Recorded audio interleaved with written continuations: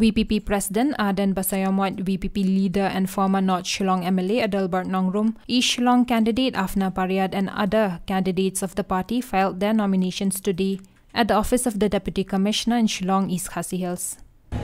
We are the only alternative, to bring in good governance in the state. You cannot expect good governance in the state when all political parties are using money power in order to get elected. You see, as a party, when we field candidates, we do also expect and hope that the people will give us a chance.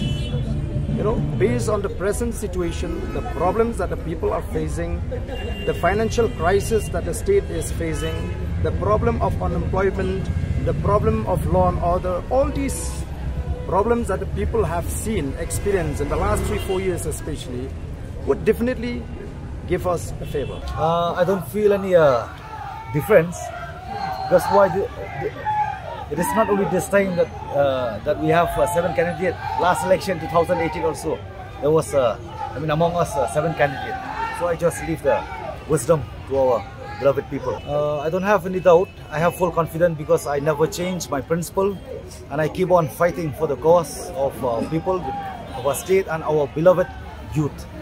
I'm focusing on constituency issues primarily because that's who I'm serving. But also, of course, there are wider legislative issues which need to be tackled. I'm trying to focus on how to resuscitate the economy of East Shillong, how we can bring back jobs, how we can increase the overall spending power of people. I want to put money in their hands. I want to help them save.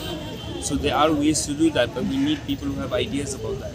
People who have no background in business and in the corporate sector will not understand this thing.